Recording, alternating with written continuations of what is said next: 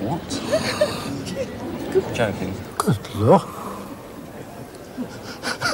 You do surprise me. My grandmother knew the lady in the picture and always said everyone knew Mrs. Sanderson because she always wore long skirts. And Mr. Sanderson actually had an art shop in Richmond, which was in Frenchgate in Richmond, and sold easels and paints and the like. I guess to all the artists who converge on Richmond to do paintings of the castle and the surrounding district. The actual medium is watercolour and body colour, and the body colour gives more weight to the paint. And I think you can see this quite clearly, the way that the structure and the forms are built up, regardless of the folds in the dress, are built up in a hatching, cross-hatching way, diagonal way. Even here, just away from the dress, you can see the way that it is built up very carefully. But when one comes away and outside the main figure, kind of halo effect around her, you will see that the outside of the picture, the buildings in the pan here, are expressed in more conventional style. Now, the Italians in the 19th century devised this particular technique, and they were called divisionists. I think it's possible, I think it would be good to look at the label on the back, because the painting has been kept in its original frame and doesn't look as if it's actually been taken out of the frame ever. And here's the label here with the Darlington Society of Artists, the subject, the washing day, the original price, and then the artist's name and address. Now, it's a little bit difficult to fix a price on it, especially as it's a local artist, and I think it's probably a rather unusual painting, probably kind of a one-off in many ways, but I would imagine that it would be worth something in the region of £1,000 to £1,500.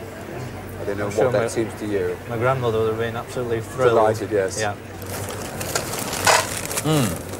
Put those down there. Look at these. Well, these are three very pretty and, in fact, beautiful plates, actually. I'd love to find out where you found them or how you acquired them, were they inherited? Well, they're inherited from my grandfather. Yes. He collected them, and it was one of his hobbies. Well, he got some nice examples here. I mean, if you're starting with this, which is actually a coal-port plate rather in the Welsh manner, it's a very pretty thing, and that's probably worth, say, £100. This is a very pretty plate here. Do you know what this is? No, nothing at all. Look at the back, and you see Chelsea red anchor mark, so it's a mid-18th century English porcelain plate from the Chelsea factory, moulded in rather the Meissen style, and beautifully painted. There are some minor imperfections here, but it's actually pull the value down a bit. But that's probably would fetch something in the order of £450 to £550. This plate here is quite the most sumptuous thing. I would hazard a guess it may be even one of the most beautiful pieces of continental porcelain we've had in the Antiques Roadshow. It doesn't take, a great expert to see the incredible quality of painting. No. Do you know what factory it is? Nothing at all. Nothing at all? No. Well, in a way, it's a German porcelain factory of Nymphenburg. Turning it round here, you will see the mark. There's a sort of impressed mark of a shield, which is actually the Bavarian shield. These plates were probably come from the service which was made for the electoral court. Now, they are wonderfully painted by a man called Joseph Zechenberger, who specialised in doing these superb botanical subjects and marvellous insects, and also sumptuous gilding. Now we get on to the business of what one thinks it's worth. It's nice that sometimes one can be fairly precise. In this particular example, I do happen to know that 2 plates from this service came up for auction in Geneva, where they sell very well in that particular occasion. Do you know any idea what you reckon they made? No idea. Do you want to hazard a guess? 1,000? Well, you're a little bit on the conservative side. One made last year the equivalent of £8,000. we seem to have a fabulous copy of a first edition of Tolkien's The Hobbit. So let's investigate. Now, the first thing I want to see is the condition of the dust wrapper. It's a little bit chipped, but I don't think particularly badly for its age. First edition freaks, I'm afraid, really insist on dust wrappers. They are rare. People used to take them off and lose them and all that sort of thing. So it is quite important for a first edition of this quality to have a dust wrapper. The binding seems to have weathered reasonably well. A little bit of dust staining at the top and the bottom of the spine, and a little round the edge. But generally, I mean, there's no tearing of the cloth or anything like that. So again, full marks there. Nearly full marks there. 8 out of 10 there, shall we say. And then a complete knockout. Two things that knocked me out. One, a magnificent letter from Tolkien, signed Ronald. But two, sticky tape at the top. Now, that is a thing that you must never do, never ever do. I'm not saying that you did it or anything like that, but people did this sort of thing, is tack interesting bits of information in the front of books. But you should never ever use sticky tape. Look, at the back of this, you can see it all comes off and actually sticks into the paper, and it's incredibly difficult to get out. In fact, it stains the paper completely. So here, wonderful letter. My dearest Jane, here is a copy of my little book, which I send you with much love, and so on and so on. And I hope it will amuse you. Your loving Ronald. Now, who is Jane? Do you know, is this a family? I'm not certain who Jane is, but I know that it's a distant relative. I believe it was an aunt of JRR's. So you are related to the Tolkiens? Well, by marriage. My husband is JRR's grandson. Turning over to the front free end paper, I see another signature here for Auntie Jane from Ronald. I assume Ronald, I mean JRR's Aunt Jane. Right. And Simon Tolkien? Yes, that's my husband. The book came to him when when JRR's library was broken up, when he died. Yes. Simon was about 10, so they thought that The Hobbit would be the most appropriate book for him to have out of that, because it was a children's book. Yes, yes. Well, The Hobbit, as you know, was written in, 1937, and it was the first book. It heralds his famous trilogy, The Lord of the Rings, which everybody knows about. Right. And so, really, this is Tolkien's first famous book. Now, there's one other point about a first edition of this book. Let me take the book out. This is for dust wrapper freaks. Tolkien, in fact, corrected this dust wrapper himself, or at least it is said that he corrected it himself. There is a mistake on these two notes, or on one of these notes on the end papers here. I don't know if you've ever noticed it before. No, I haven't. Well, it is a point. Dodgson, here, has an E, and with black ink, it's been crossed out. So, a first edition freak is not only looking for his first edition, he's looking for a first edition with a dust wrapper, he's looking for a first edition with a corrected dust wrapper, a corrected E, crossed out like that, possibly done by Tolkien, not sure. And then he's looking for a nice inscription, like this, and then possibly a letter. He's got everything. So, what do you think it's worth? Have you had it? I've never had it valued. I have absolutely it's a family no thing. idea. You don't really want to think too much further than that. I would say that this would fetch at auction, or some collector would be very happy to pay £3,500 for it. Wow, that is amazing. It is, isn't it? Good. I really am surprised to hear that. Has this picture been in your family for a long time? Yes, it has, over 100 years. It came down to my brother from a maternal grandfather, and we think it's one that he bought in Holland. An old man in Holland was bedridden, and he had a lovely collection of pictures, and he had a new picture put at the end of his bed every day to look at. But when he became very old, he decided to sell the collection, and my grandfather and another friend went over and bought up the entire collection and divided it between them. And we think this is probably one of those, because Dutch pictures at the time were out of fashion, and he got them very reasonably. And so we think all the Dutch pictures came from him. Really? Well, it is a lovely picture, and as we can see here from the label, Herman Swaneveld, it is indeed by him. Labels can very often be misleading, Yeah. but in this case, this picture is absolutely genuine. This can be backed up by this charming little monogram here, which is quite difficult to see, but which is H and then an intertwining V and S, which is typical for Sonneveld. But besides that, it is very typical of the artist's work. He was, I don't know whether you know, but he was a Dutch painter of the 17th century, born around 1600. He was a pupil of Claude Lorraine, and like a lot of Dutch painters of that era, the Golden Age, he came to Rome and painted there. A lot of painters from Holland did exactly the same thing. And they were all, a lot of them were very influenced by Claude Lorraine, who was an immensely influential landscape painter. And as a result, a lot of these Dutch paintings have a very Italian look about them. Regarding the quality of the picture, I think it's variable, but on the whole, very nice. I think this figure here is particularly well painted, whereas perhaps other areas of the painting are not quite so good. So perhaps some of the cattle here are a little bit weak, and the rendering of the water is perhaps not quite as good as it might be. Well, I think a picture in this sort of condition, which is rather dirty and has obviously been in a private collection for a long time, could well be worth in excess of £15,000 today, and possibly more. Are these part of a collection of yours? No, they came out of an actual fireplace in the house. Your house? Yes, in St. Bees. In St. Bees. How many were there? There's about 14 complete, and some with some chips and some broken. Really? Yeah. Yes. Do you know anything about their age or anything? No, not really. Well, this one here is signed Sadler, Liverpool, and that is the maker, or rather the printer of these tiles. And they were, in fact, made in Liverpool in the middle of the 18th century, just after. In 1756, he actually swore an affidavit that he and his partner, Guy Green, printed as many tiles in 6 hours as 100 skillful pot painters could actually paint. So it was a first very, successful manufacturing process.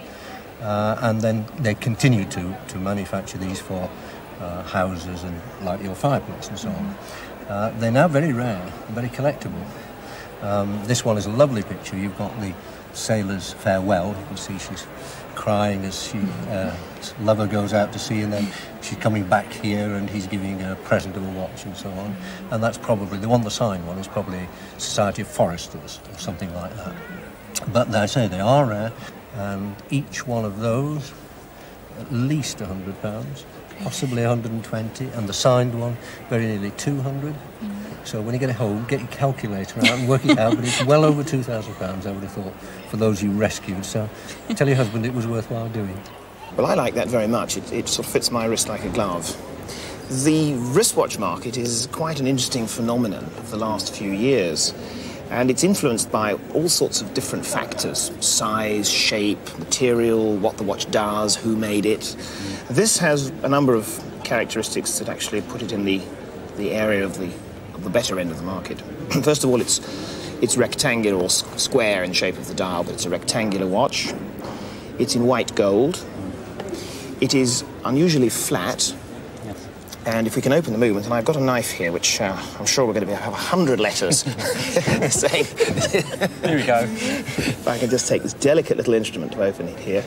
Normally I can open it with my fingers, but this one has a very, very tight case. There we are. Oh, well done. All right. We can look at the movement, which again is an important consideration. And here we've got, immediately one can notice that it's actually got one particular little detail that makes it rather special. It's actually a minute repeating wristwatch. It's not unique. They made a number of them. Not specifically this firm, but certain firms, Vacheron Constantin, Patek Philippe, made minute repeating wristwatches. And Gobelin were more retailers than manufacturers. They actually had watches specifically created for them to sell. And this is the name on this watch, Gobelin of Lucerne.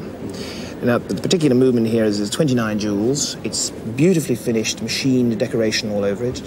It's adjusted for 7 positions. That means temperatures, 7 adjustments on it, rather. That means for temperature, for positions, and for various different types. And 7 is almost as many adjustments as they make. That means the watch was tested before it was delivered in various positions and at various different temperatures. The actual train of wheels here is made out of a gold alloy. And this unique little feature where actually when I pull the lever on the side,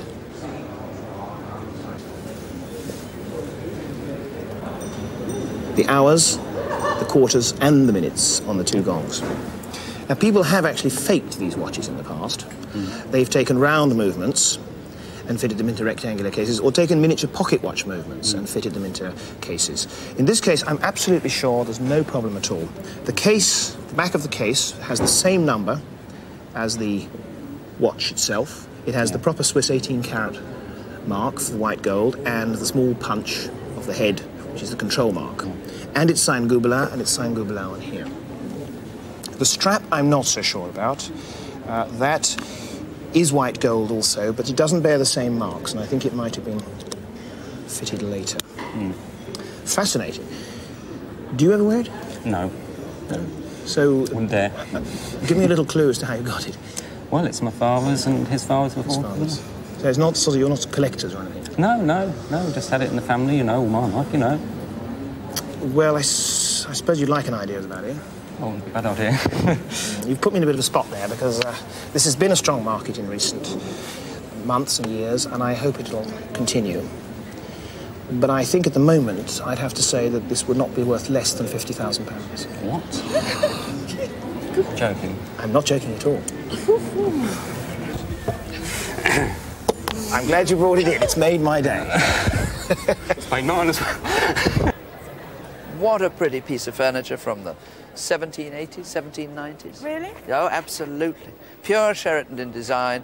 And, of course, the latest fashion at that time was to show off all these exotic timbers. You've got this sort of parquetry design. Do you know what they're all called? Do you know all these names? I should imagine there's something like amboina, rosewood, that oh, sort of very thing. good.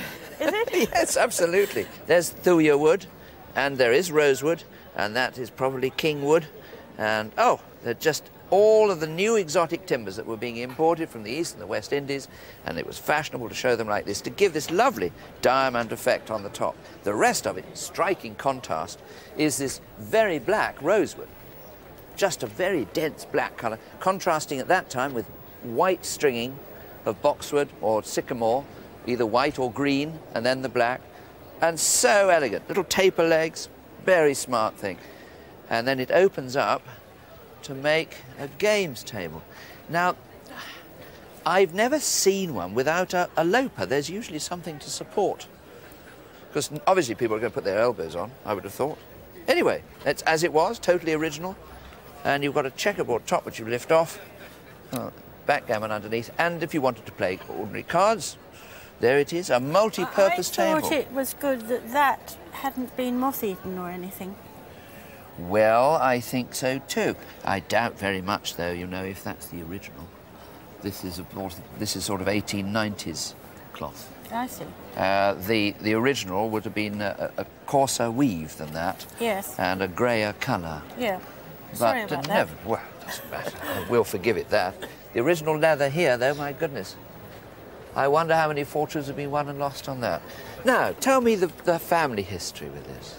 It originally came into the family through somebody who was either the secretary or the valet to the Duke of Wellington.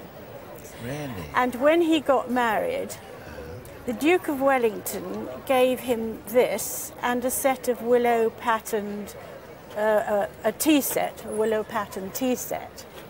My cousin said that she very well remembered when she was a young girl, her father was playing whist, I suppose it would have been in those days, lost. Yes. You must never lose at cards. He had a bad temper, picked up the original playing cards that they were playing with, which had gone with the table always, and chucked the whole lot in the fire. Oh, how dreadful. What a shame. So that's sad. Yes, it is sad. But on the other hand, it's a part of history. That's right. And it's a reflection of the times and the character of the person. Mm. And as long as you keep the story with the table, Yes. you should write that down. I have. Excellent. Then, and tuck it in the table so that That's it. in 100 years' time, when we do this again... I took it out when I brought it here. Oh, excellent. Oh, well, then I'm telling you what you've already done. That's excellent. Well done. But such a pretty table. And with family history, which makes such a difference. Provenance is so important today. it is sufficiently valuable that if it got damaged or stolen, then you should have some form of compensation by insurance. And for insurance purposes, it's £8,500. Thank you to the Duke of Wellington. Do you have any background information about this picture? Well, all I know is a letter. So Mrs. Kay, way back in 1900, claimed that one of the ladies was her great-grandmother. And then about 1920s, a Mr. Kay wrote from Calcutta, wanted to know what had happened to Mrs. Kay because he thought she had the original draft of this picture. But after that, it seems to have died, the history. Yes.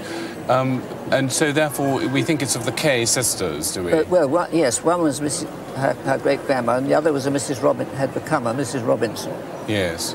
And was there any indication at all of an artist at all? Well, apparently at the time, it was claimed to be a Romney, but in this correspondence, that was denied, and it was said Mrs. Kay claimed that it was a Lawrence because the ancestors had the original drawing, yes, which he was trying to trace. Well, that's very interesting. You mention here two of the main British portrait painters of the 18th and 19th century, following on from Gainsborough and Reynolds. And in my opinion, I don't think it's by either of those two artists. And the reasons I would say, first of all, taking Rumney, is that the brushwork is quite different in this painting from anything that Rumney ever did. He tended to use rather angular brush strokes. And this in no way has that sort of brushwork. No. Likewise, Lawrence, who was another very, very great painter, had very, very flashy brushwork, sort of sparkling. And this picture, in my opinion, again, is probably most likely by an artist called Sir William Beechey, who is a lesser-known artist, and in some ways perhaps a rather duller painter. He's a very rather conservative in his brushwork, and this picture, I think, if you look at the details of it, you can see the way the hands are painted, and it's perfectly competent, but it doesn't perhaps have the extra bit that artists like Rumney and Lawrence had. It's really, in my opinion, very typical of his work. And I would think in terms of date, we're looking at something executed probably at the turn of the century, around 1800, that sort of thing. Yes. It is really a very, very nice painting. I noticed one thing that perhaps bothers me a little bit on first inspection, and that is that this hand sticking out of here perhaps doesn't quite work. It's rather sort of curious the way it sort of peeps through there, but I don't think he's fully understood it. But other details, such as the face here and here, are really very nicely painted. Have you ever had any idea what it might be worth? Well, I can't remember the last valuation, but at the time of my grandmother's death, which was before the last war, I think none of her pictures were valued at more than £5. Yes, but well, since then, I had no idea. Well, I think it's gone up a little bit since then. I would think that a picture like this, fully accepted as by Sir William Beechey, is probably going to be worth somewhere in the region of sort of 15, maybe as much as £20,000. What is that? Well, it's in very nice condition, which of course is very important, but also it's a very nice subject of two good-looking people. This is very important. It's really crucial to work out precisely when this bracelet was put together. And I've just been talking with our jewellery expert, John Benjamin, and he confirms that the gold mounts with the fittings and the composition, which is a very classical shape, would have been made in the Georgian period. It dates from the end of the 18th century, or perhaps around about 1800. And that's really very important because the pieces of glass which it's formed of contain decorative techniques which weren't reinvented by the Venetians until the middle of the 19th century. Prior to that, they hadn't been made since Roman times. So what we're looking at is a collection of fragments of Roman glass mounted together at the end of the 18th century. So, do you know a part of its history at all? I don't really. All I really know is the fact that it was left to me by my mother, and prior to that, I believe it was given to my mother by an old aunt. hers, but apart from that, I would love to know its history. It was just come down in the family Yes. as a little piece of jewellery. I mean, when the pieces of glass were discovered, they would have come from archaeological excavations as fragments of wonderful pieces of Roman glass, bowls, jugs and vessels. When they were found, they certainly didn't look like this. When we turned the back over, it shows the unpolished surface. Here is how the glass would have looked. These little fragments are in their raw state. By being in the ground, glass decomposes and develops a silvery iridescence. As a result, the collectors polished them again, and by repolishing, as the Romans had done originally, the colours inside the glass come out, and these are the colours from, they all date from round about the 1st century AD. So we're going back to almost 2 millenniums, I suppose, ago. And to think how they did it. I mean, the techniques here really were wonderful methods of making glass. The patterns, they contain, well, there's this one here, that's millefiori, individual canes. You've all seen the glass paperweights, which contain little pieces of rods of glass, like coloured sticks of rock, assembled together. Here they've made little patterns in the glass and fitted them around. That would have probably been a whole bowl, maybe that pattern all over it. Next to it, even more remarkable, we've got latticino. This is individual twists, little candy cane twists of one colour glass set within clear. So the yellow glass twisted up and laid down side by side and remelted into the side of a bowl or a jug. And so many techniques which became forgotten. No one knew how they were doing it. The Romans were able to practice so many techniques that we always think of as Victorian ideas because no one knew until then how it was done. Here, right at the end, that last piece contains, there's a flower head and other patterns of little flowers and beads, all made of coloured glass. They would have rolled that little flower in one coloured glass petals and then melted it all in together to form the patterns. And these would have been marvellous, extremely valuable treasures in their day. The complete bowls were really quite wonderful.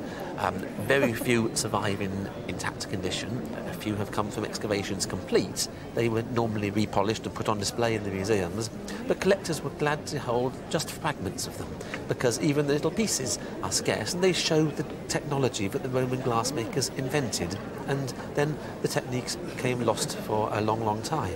I mean, these pieces, which were assembled, they were shaped to fit into a nice piece of jewellery, and here a collector has had this made at a time when there was a great deal of interest in the Roman world. The excavations at Pompeii had been working. Maybe some of these fragments had come from excavations like that.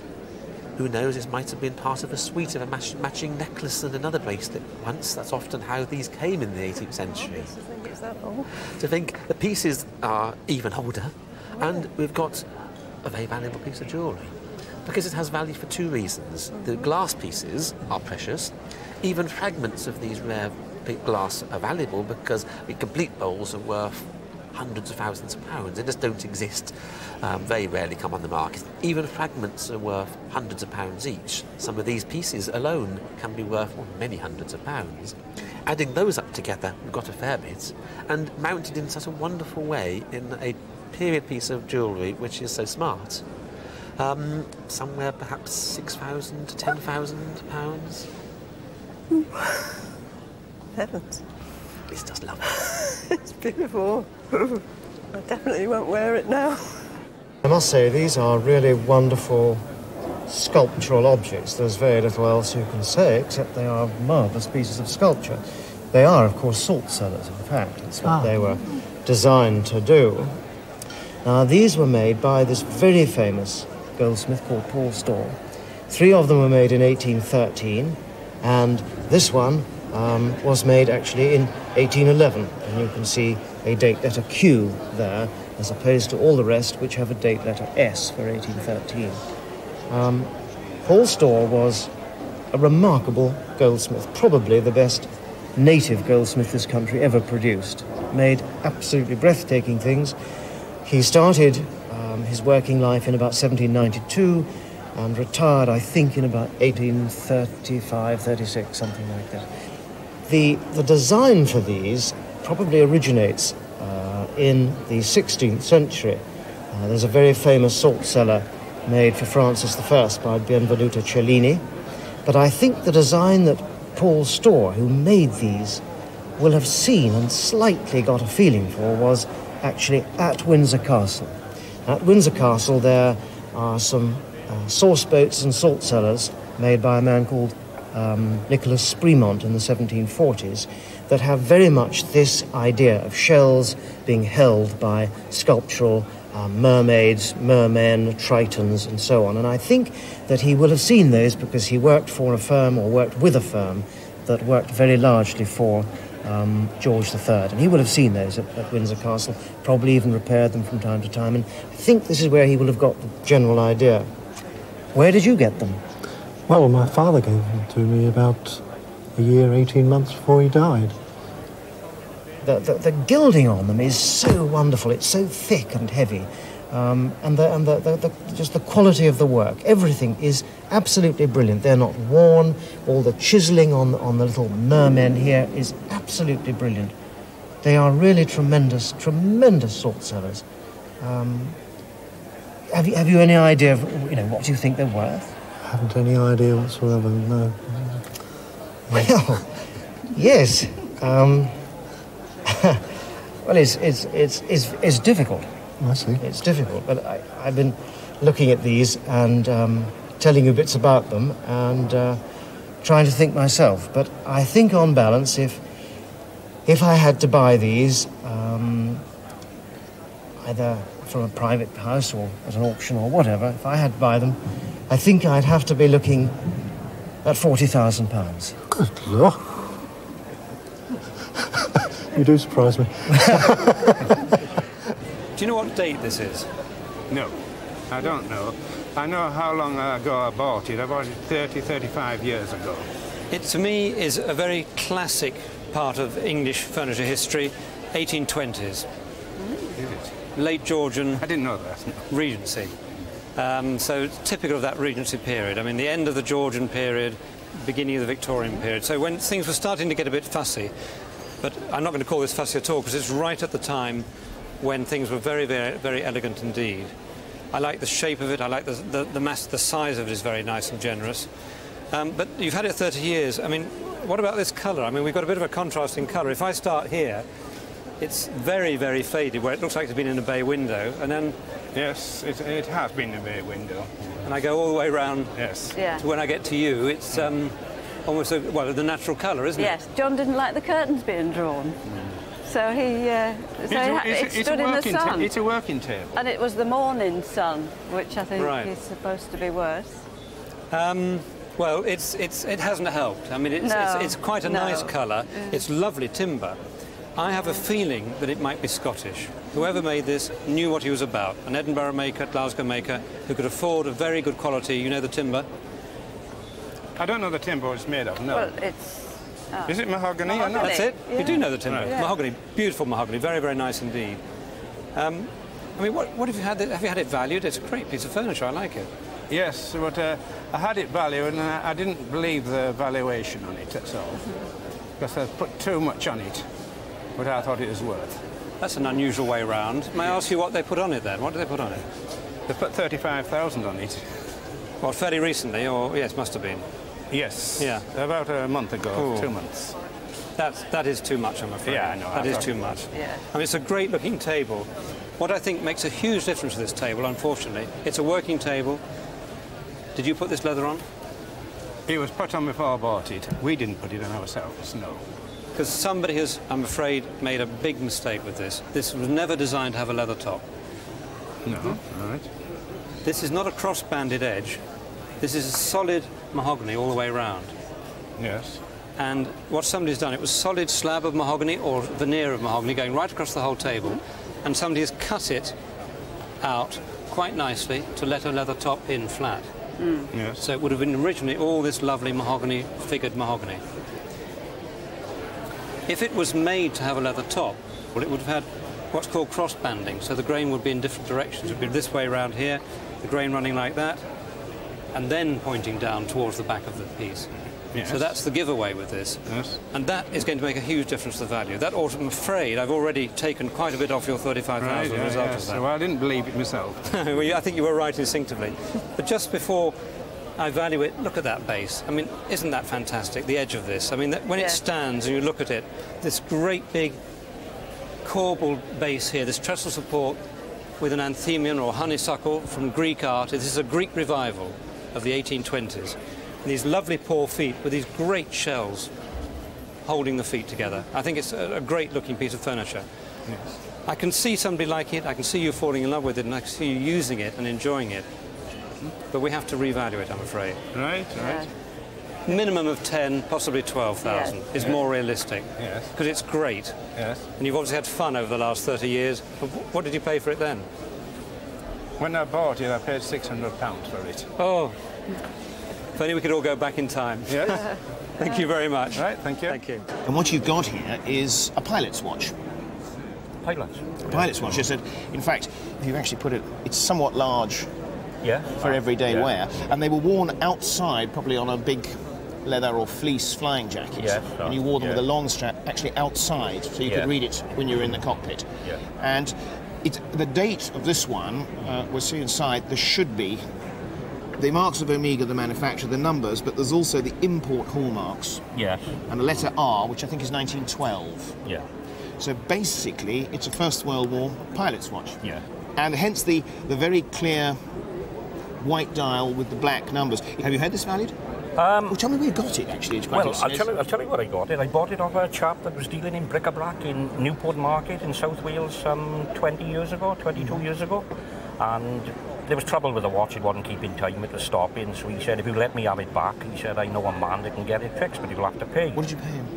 What is it? It was 70 or 80 pounds, and I think I gave him about a tenner to get it fixed, which was a lot of money. That's a lot of money. Yeah. 20 years ago. Yeah, 20 years ago. Yeah. Well, as a watch, it's probably worth, in fact, more like a couple of thousand or so. Yeah. But this is a repair bill. Yeah. Yeah. 1933. Yeah.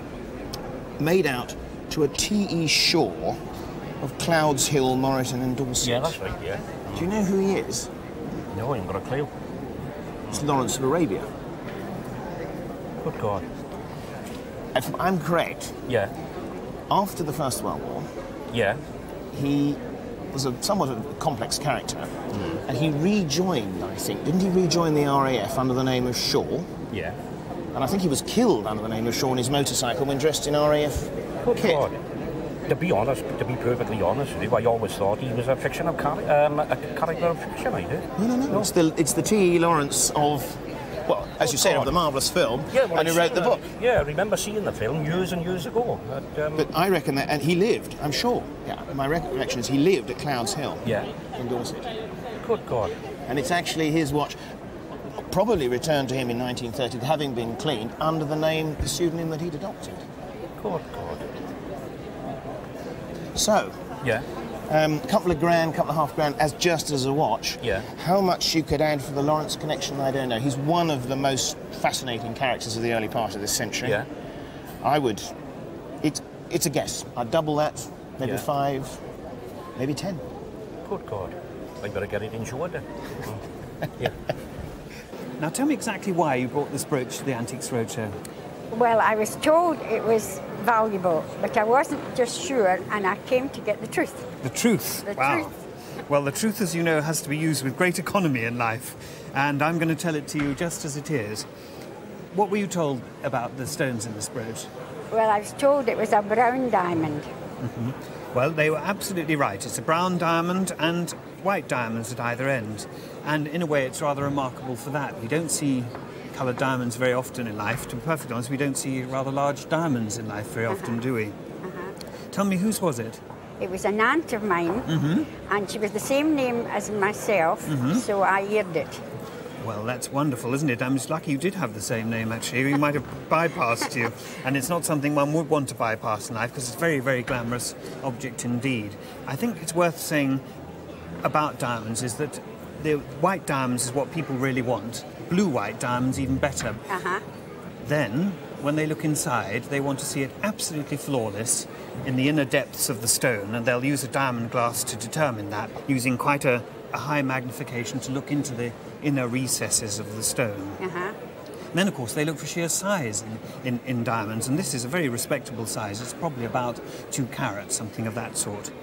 And it's a curiosity. Have you ever seen a brown diamond before? No, and my aunt wore it, and she said it wasn't a diamond. Well, She said, that's not a diamond. Well, I'm absolutely confident that it is, and it's a very exciting thing for me to see, actually. It is, of course, the hardest material known to man. It scratches every other material in the planet, and there's a guide to hardness called Mohs Guide of Hardness, where every stone is used to scratch another stone. The diamond is at the top of that, it's resplendent at the top. Whatever you do to it, you cannot scratch it. And then, second on Mohs scale is the sapphire. And the diamond is 7 times harder than the second layer down. But what we can say is that this is a remarkable thing to find today. And to tell you also that the cutting of the diamond is a 19th century, late 19th, perhaps early 20th century cut, and it's been put into a brooch rather later on, so it lived in another jewel before, as indeed its little partners at the end did. And it's a shawl pin for a very elegant lady in about 1900. So a remarkable object in every sense of the word. So we've got to get down to the nitty-gritty hardness of diamonds and get down to hard facts about finance. Go home, ring up the insurance company and say you want to cover it for £2,500. Right. That's Surprise? Super. That's super. Good. It's beautiful, isn't it? Look at it gleaming in the gleam of gold there. This is actually a brooch, but it broke, so I use it as a necklace, but I will have it repaired one day. It's worth it, I think. They're rather fascinating, aren't they? Were they your great-grandmothers? They were my great-grandmothers, yes, and came down to me. From Germany? From Germany, yes. But I think what's significant about this jewellery is that it's made of filigree and granulation. Yeah. Which is typical of all types of folk jewellery, from the Mediterranean up to the North Countries and Denmark and Scandinavia. The bracelet itself is a later addition because the colour of the gold is different and the phrasing of the metal. Yeah, I wondered why. And yet there are holes here for stitching, or at least some kind of textile. And it's my idea that this was once a hair bracelet, that there was tightly woven lock of hair supporting this bracelet. Around it? Around it. And this is what we very often find, that of course this is perishable and wears out, and yet a gold clasp remains. And so they string it onto perfectly sensibly a later gold bracelet. But hair, I'm pretty certain that it was, actually. That's interesting. It's an idea we're totally at odds with in the 20th century. It but must have been strong hair. Well, I think it was. I think it really was. Well, good Teutonic hair, you see, that's what we want. But anyway, they're marvellous survival, but oddly enough, having opened your little Pandora's box of jewellery here, it's not the jewellery that you have in the case that's interesting me, but it's the necklace you've got round your neck. Can you take that off? Yes. Let's have a really good look. I thought it belongs to what? You thought it became part of it? Yes. Yes, I think it's not actually because part. It's similar. The clasp, if you look at it, it's similar to... Well, it's decorated again with these tiny granules of gold, which gold is the most mysterious commodity because you can solder granules of the tiniest dust-like proportions to the surface of gold and give it this very interesting texture, and that's been going on since very ancient times. And these have erroneously been called muff chains. They're not muff chains. Because they were long, it was assumed that a muff would hang on it and put your hands through it. And it's quite nice to be able to sort of demolish that terminology once and for all, because they simply are not muff chains. They're simply there for decoration. It dates from about 1840. And it's this one that's really disproportionately valuable, because complicated gold jewellery, not easy to wear in the 20th century. And these two, fascinating as they are, they're worth low hundreds of pounds, say 350, 450 for the clasp alone, and with the bracelet, £500.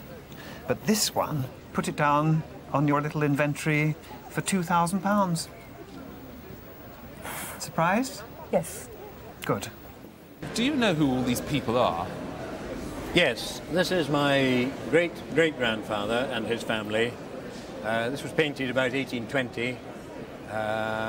They lived in Leith, just outside Edinburgh. It's a really amazing picture. I think it's so nice, very intimate. But it is nice, and we're very fond of it, but the trouble is we've no idea who the artist was. Ah, well there, I might be able to help you, because it was exhibited in the Scottish National Gallery in 1956. Yes. At which point they attributed it to the son of a very well-known miniaturist. Yes. The son's name being Charles Robertson. It does seem to fit. The date is exactly right. Yes. Well, within a year of what you suggested.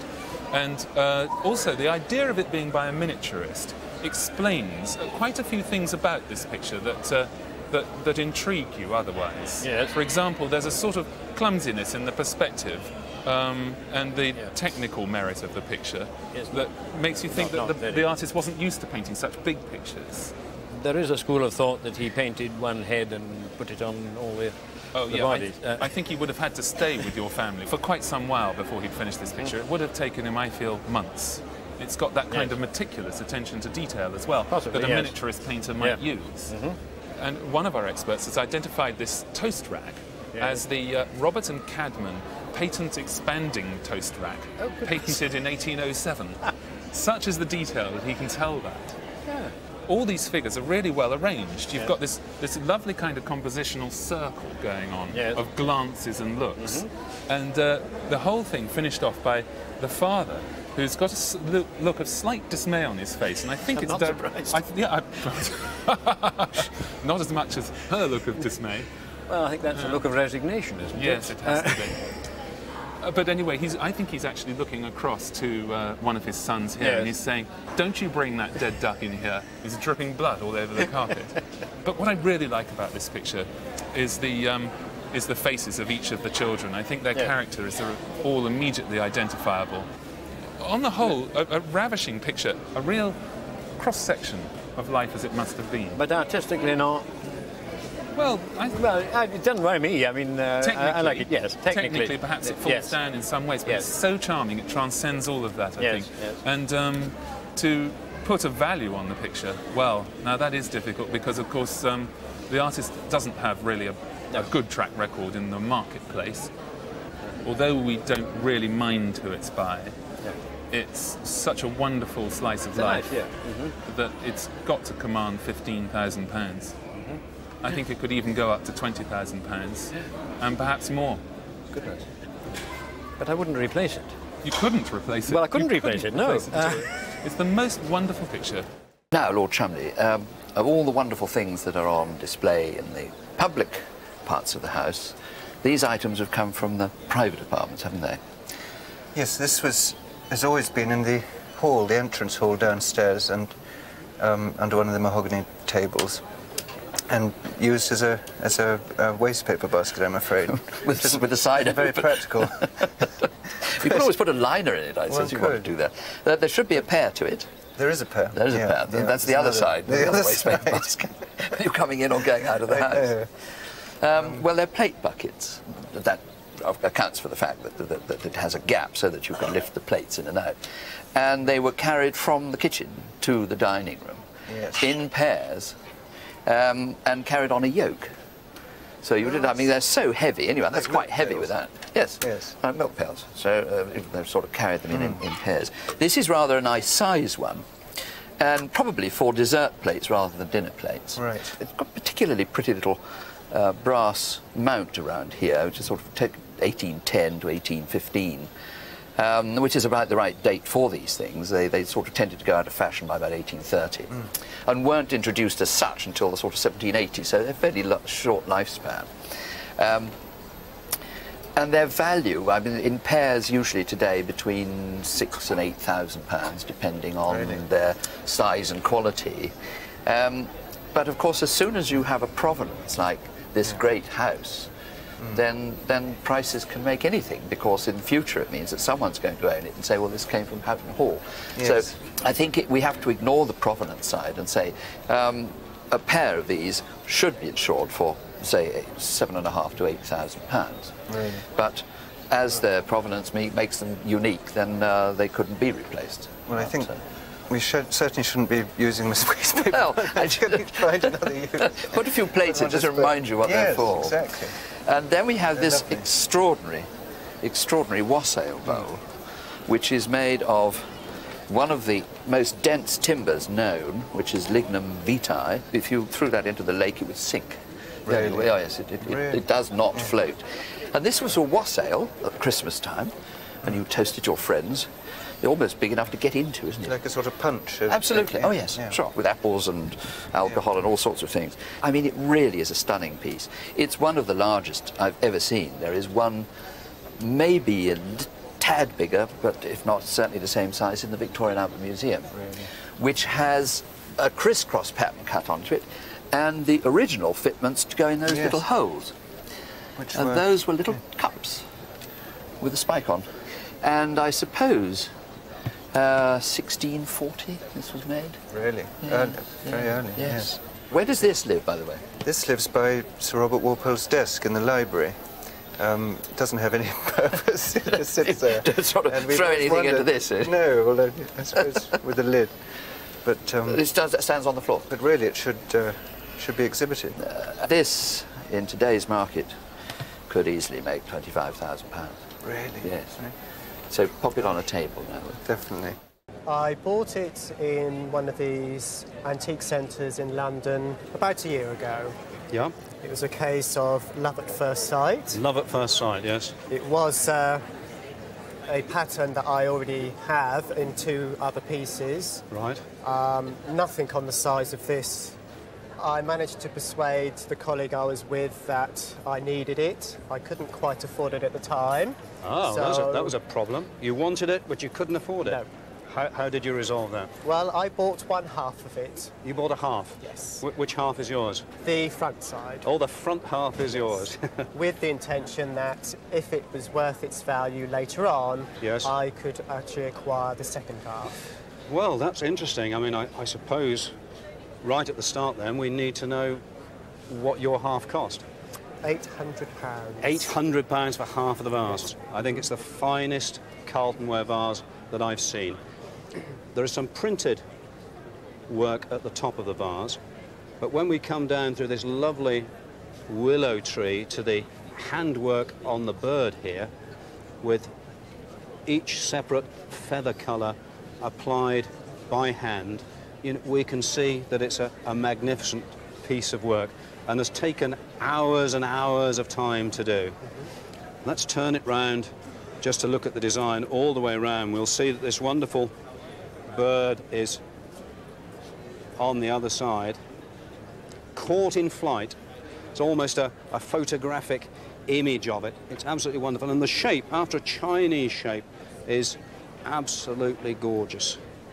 Down the inside of the vase, we have these lustres, which Carlton ware were famous for. Yeah. They're lustre glazes. But unusually for this quality of vase, they haven't used much lustre work on it. This vase was made about 1928. Yes. It's a rare pattern. It's very unusual in size. So for all the reasons that you fell in love with it, they were all the right reasons, because it's a wonderful object. Carlton ware is just becoming more and more collectible at the moment. People are really beginning to appreciate the quality of the work, which by the 1920s was as good as anyone. I think if you put this into an auction at the moment, you would get £3,000 for it. For that size? £3,000 for that vase. At this current moment? At this stage. Gosh. It's a great object. So it is worth acquiring the second half then? I'm most amazed to see an American knife here today like this. This particular knife is very, very sought after by American collectors. How long have you had it? 50 years. About 50 years in the family? Mm-hmm. Right. Well, here we have the American eagle, and on the other side, the motto, which you often see on American coins, E pluribus unum. It's a Bowie knife, of course, and there's the typical shaped Bowie. named after James Bowie, who carried a very similar knife, and so all these knives with clip-back blades are known as Bowie knives. But the Americans do like their own knives, and this is very much an American knife. Many Bowie knives were made in Sheffield, and they were shipped through the Hudson Bay Company and for trappers and hunters in America. But this is an American-made one, and of course very, very desirable in the American knife market. And I think you might be surprised to know it has a value of about £3,000. You're joking. No, that is, and possibly more. Well, I remember my father buying it along with a lot of mess silver. He was in the Royal Scots Fusiliers. Right. And the regiment was going to India, and my father retired. That was in 1935, I think. Right. And he bought this and several other pieces, which I didn't keep. When he died, I sold them because, quite honestly, insurances and everything else, it was too much. Yes. But I've always loved this. I'm not surprised, actually, because looking at it very quickly, my initial reaction is a spoon warmer. Absolutely. Then you get a big surprise when you open the lid. This is it, because now, a money box? Yes, a swear box on the table. A swear box? Yes. Oh, is that? And anybody that swore had to put do you know what in they there. had to put in? No, I don't. Well, I suppose earlier you could have put a sovereign in. Absolutely, yes. And that would soon add up. I don't know what date it is or how old it is, actually. Well, first of all, of course, it does straight away beg the question, is it original or not? The fact that this is what I'd like to know.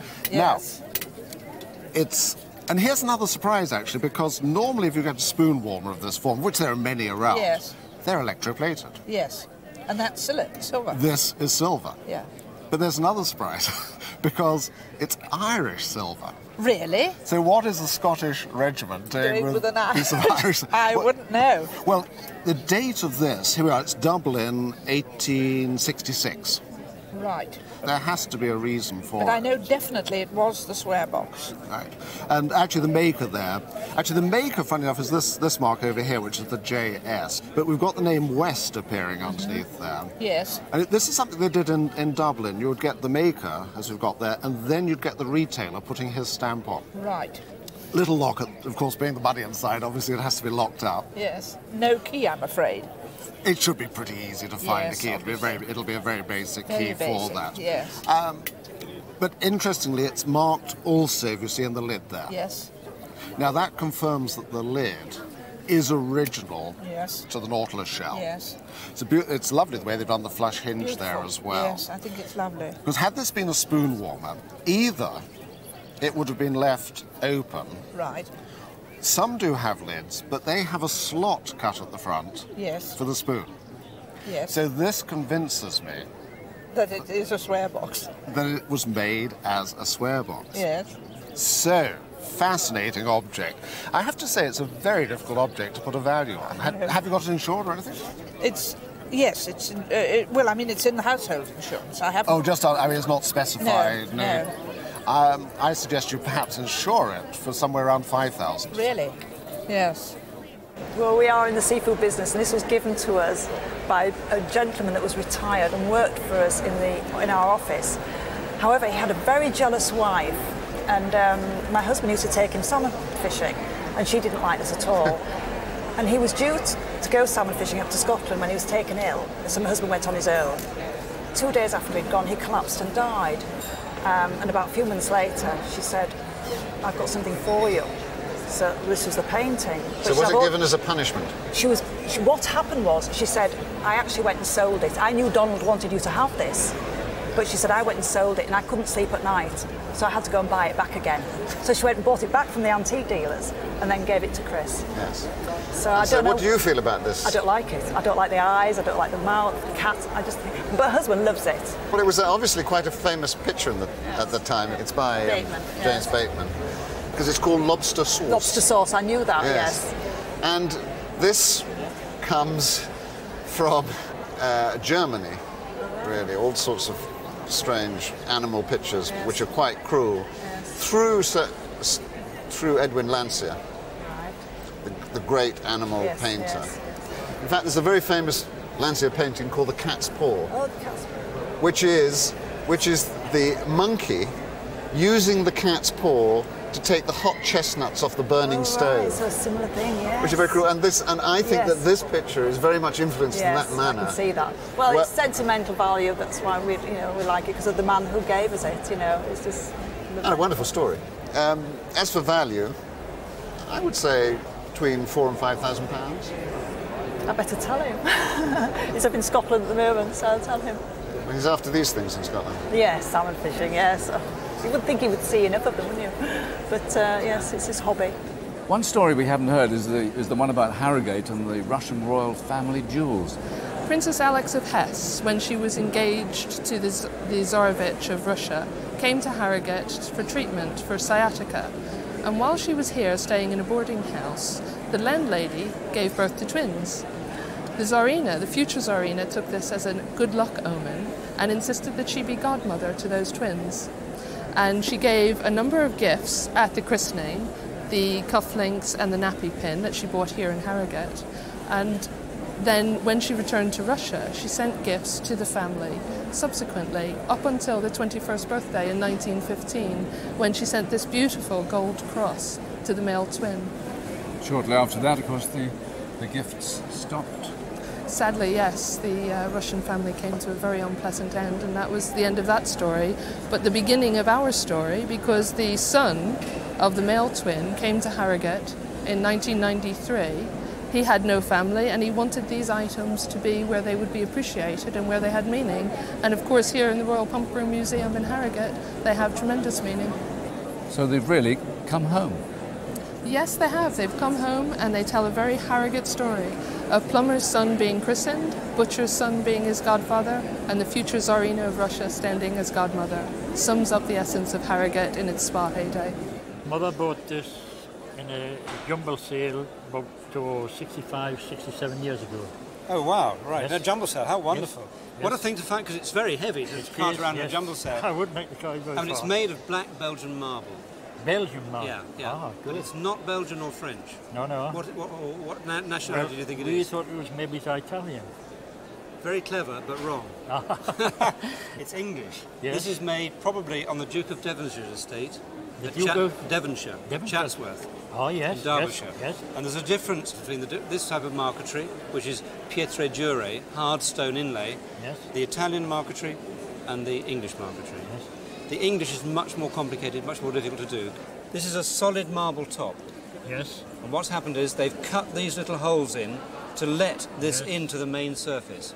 The Italians have a thin veneer of marble on top and cut out a little stencil, if you like, which is an easier, still very difficult, but easier technique than this very typical English technique. Yes. Sort of Ashburton area of Derbyshire. A lovely, it's a great little marble table. I mean, it's such a pretty size and so fresh, because the date, we haven't talked, is about 1840 or 50. 1840? Yeah. It's a lot old. It was already 100 years old or so when it was bought by your family, at least. Yes.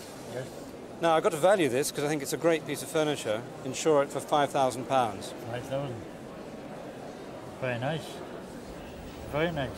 Well, as far as I know, it belonged to my great-grandmother, but I don't know anything more about it. She came from Yorkshire, and I suppose ladies of her status would have worn tiaras quite often and brooches like that. A typical form for a mid-19th century piece of English diamond work, and technically it's interesting because on the back it's of gold, and yet on the front it's set into silver, and it was to be worn in candlelight, and so there wasn't much concern about the front tarnishing, which it does a tiny bit. Have you worn it? Does it got lots of memories for you? I bet it has. Possibly at army dances, but I don't go to those sort of things nowadays. Not as a brooch or in your hair? No, as a brooch. It's a wonderful, spectacular display of natural beauty, isn't it? And very flattering. Wonderful, wonderful thing. It's high Victorian. Yeah. It's really couldn't be a more elegant form. And perhaps put it down on your insurance policy for £8,000, something like that. More than you thought? Shall I tell you how much it's on my insurance for? Do, go on. 400. 400. Well, it's only 20 times the amount. This is true. My cousin has recently died, and I got these, plus a whole lot of other things. The watch has a lovely, lovely white enamel dial, signed Webster of London. Just look at that case. I mean, that is absolutely superb repoussé work. It is lovely. And so let's just peel that case off, and that'll give us a chance to show you that this is what we call a pair-cased watch, simply because there are a pair of cases, the outer and the inner. And as you know, you wind the thing through the back. Let me have a look inside. Yeah. What a lovely movement. Have you ever seen inside there? I looked in there, yes. Yeah. Absolutely superb. And it's actually signed William Webster, Exchange Alley. Got this lovely, lovely pierced and engraved balance cock. Super baluster pillars. Absolutely what you'd expect for this sort of thing. And here... something written there. Well, it's got a set of London hallmarks. I think I could say that that is 1751. Oh, right. And lovely to see a chatelaine. Now, of course, this would have been worn on a waistband. Yes. And although the top bit here is gilt, the reinforcement bit, the rest of it is gold. Is it? Yeah. The joy of the shagreen case, of course, and that is sharkskin, is it has kept this as mint as you would want. The collectors of repoussé watches want these absolutely pristine in the way that coin collectors want no wear at all. If you went to a good London retailer who specialised in that sort of thing, with the gold chatelaine, well, I think you've got to think about £8,000. Eight? Yeah. This is one of the most magnificent and interesting works by this artist that I've ever seen. Is it? Yes, it is. Pike, yeah. Yes, by Pike, by William Henry Pike, and the date 1874. Yeah. And it's a view of Clovelly, I think with some license to it as well. The interest that the artist has built into this picture is quite incredible. Your eye is taken right across with various centres of interest. The children playing, the high pitch of the houses here indicating the steepness of the streets, the boats, and the harbour, of course, of Clovelly itself. A really good Victorian composition picture. I've never actually seen one as big as this before. My father actually, I think, got hold of it from a satisfied client when he was in the property business before the war, before the Second World War. And it passed to me when he died, and we have it now in our home on the hall wall. I would say this was clearly a picture painted for a patron, rather than just a picture that he painted commercially. Sure. Now, it needs restoration. It needs recanvassing to stabilise these areas of flaking paint. Right. It needs cleaning, and it also needs the removal of those earlier attempts at restoration. Yes.